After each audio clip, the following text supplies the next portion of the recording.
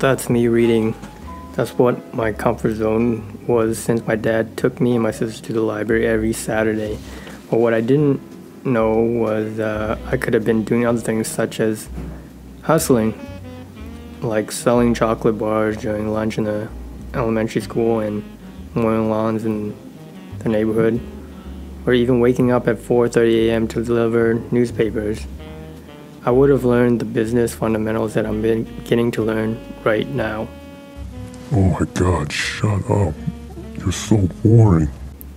Another thing I could have known was not to worry and not to try and be perfect. Later I read that worrying is caused by not accepting uncertainty in the forms of cognitive distortions. That's it, I can't listen to this anymore. I'm gonna kill you. Alright, here are some examples of cognitive distortions that cause worrying. Overgeneralization.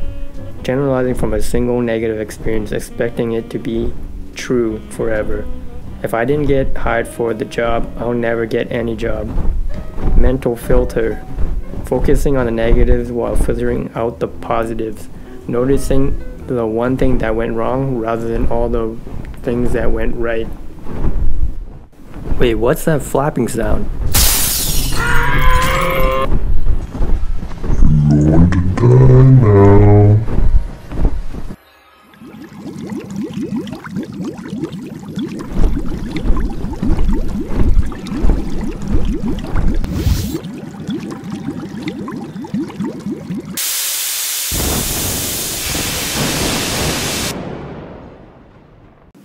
Okay, I don't know what just happened there.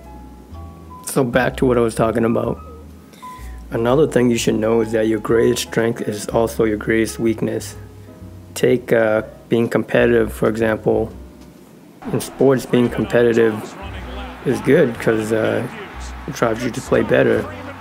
But being competitive with friends or trying to force your friends to do things may cause problems in relationships. Or if you're the type of person to think things thoroughly, you might think of all the possibilities and make moves that are efficient. But overthinking will also make you hesitate or take action when it's too late. You must never hesitate.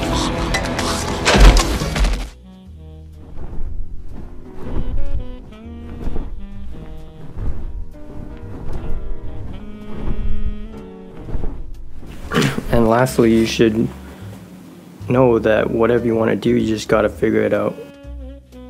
Whether it's you want to go to space, or you want to play in the NBA, or make a feature film. Wait a minute, who is this guy? Okay, here's a good example. Now I gotta figure out how to kill this dragon.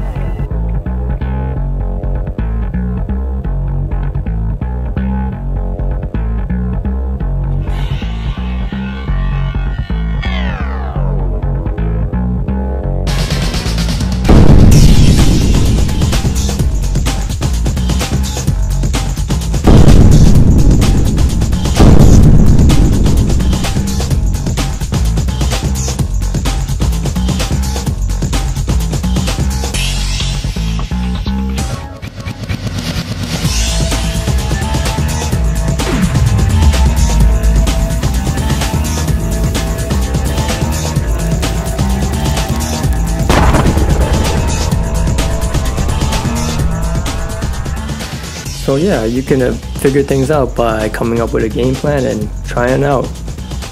If it doesn't work, you just come up with another one, try that out too until you reach your goal, whatever it is.